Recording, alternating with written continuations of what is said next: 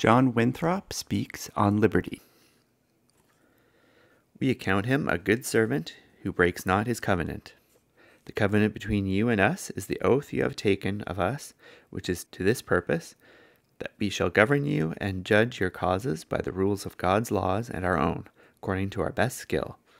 When you agree with a workman to build you a ship or house, etc., he undertakes as well for his skill as his faithfulness, for it is his profession, and you pay him for both. But when you call one to be a magistrate, he doth not profess nor undertake to have sufficient skill for that office, nor can you furnish him with gifts, etc. Therefore you must run the hazard of his skill and ability. But if he fails in faithfulness, which by his oath he is bound unto, that he must answer for.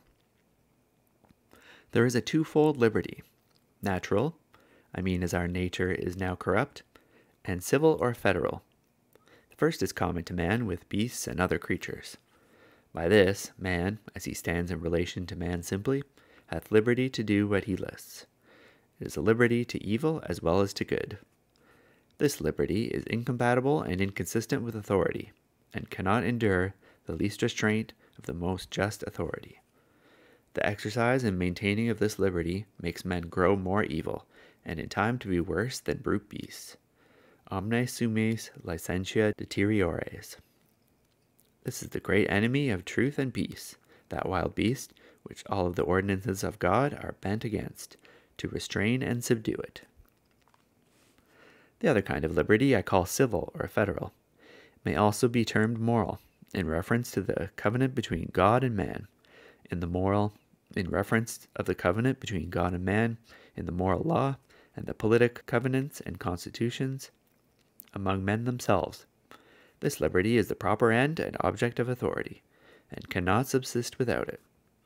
And it is a liberty to that only which is good, just, and honest. This liberty you are to stand for, with the hazard, not only of your good, but of your lives, if need be. Whatsoever crosseth this is not authority, but a distemper thereof. This liberty is maintained and exercised in a way of subjection to authority. It is the same kind of liberty wherewith Christ hath made us free. The woman's own choice makes such a man her husband, yet, being so chosen, he is her Lord, and she is to be subject to him, yet in a way of liberty, not of bondage. And a true wife accounts her subjection in honor and freedom, and would not think her condition safe and free, but in her subjection to her husband's authority. Such is the liberty of the church under the authority of Christ, her king and husband. His yoke is so easy and sweet to her as a bride's ornaments, and if through forwardness or wantonness, etc., she shake it off at any time, she is at no rest in her spirit until she take it up again. And whether her Lord smiles upon her and embraceth her in his arms, or whether he frowns, or rebukes, or smites her, she apprehends the sweetness of his love in all, and is refreshed, supported, and instructed by every such dispensation of his authority over her. On the other side, ye know who they are that complain of this yoke, and say, Let us break their bands, etc. We will not have this man rule over us. Even so, brethren, it will be between you and your magistrates. If you stand for your natural corrupt liberties, and will do what is good in your own eyes, you will not endure the least weight of authority, but will murmur and oppose, and be always striving to shake off that yoke. But if you will be satisfied to enjoy such civil and lawful liberties, such as Christ allows you, then you will quietly and cheerfully submit unto that authority which is set over you, and all the administrations of it, for your good.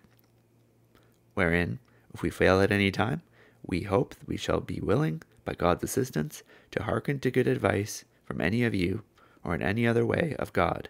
So shall your liberties be preserved, in upholding the honor and power of authority amongst you.